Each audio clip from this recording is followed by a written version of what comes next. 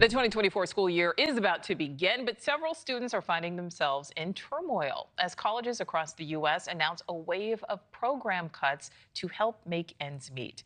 Those cuts come as budget challenges mount for schools after the end of that federal COVID relief money, along with rising operational costs and drops in enrollment. Schools, both big and small, are now being forced to slash programs in order to keep their doors open, with most cuts hitting the humanities, things like music, arts, theater, world religions, and more.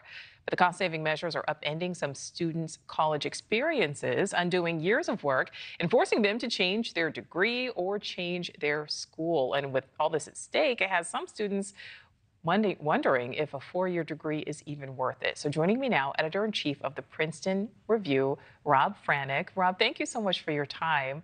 There's this wave of program cuts in recent months. Funding seems, though, like it's always been an issue at many institutions of higher learning. So what is so different now? Well, a couple of things, and you're right to point out funding has always been an issue in college, but it comes down to enrollment. And as you had noted in your introduction, there's a couple of tectonic shifts that have happened in the last couple of years. First, the lasting effects of COVID, and now schools coming to grips with that sort of reality from a budget perspective. Number two, the demographic cliff.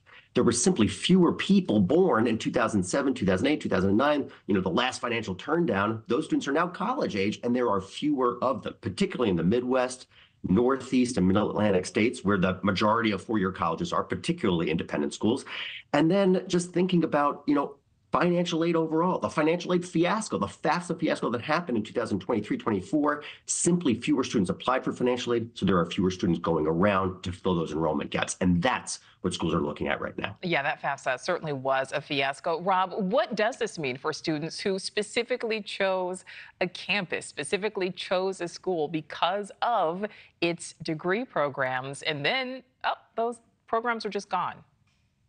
It is a sad state of affairs when students that enroll at a school because of particular academic discipline or a major or just course of study, and then that is no longer there. Now, a couple of things of good news. Number one, these programs will fulfill those students that are already enrolled in them, so they'll be there for the next few years, and they will have likely articulation agreements with other schools that have those programs. So those students won't be left out to dry academically, but it is sad that there's just a reduction in the number of majors offered, particularly in the areas that you had noted: humanities, foreign languages, and so on.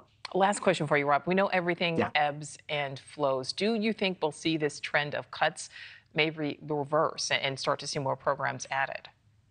I wish the answer was yes. And the answer is yes for some schools, but not all schools. This demographic shift is not going away anytime soon. So schools that can weather this enrollment, hiccup, they will likely be fine, and as will their academic disciplines. But many schools will sadly either rebrand, some will close, and the ultimate losers in that are students. Now, we're glass half full kind of folks at the Princeton Review. I do think that schools are providing an exceptional experience for students academically and otherwise, but they're going to be looking for return on their investment for particular academic majors. Those are the ones that are likely going to pay off. All right. Editor-in-Chief of the Princeton Review, Rob Franek, thank you for your time.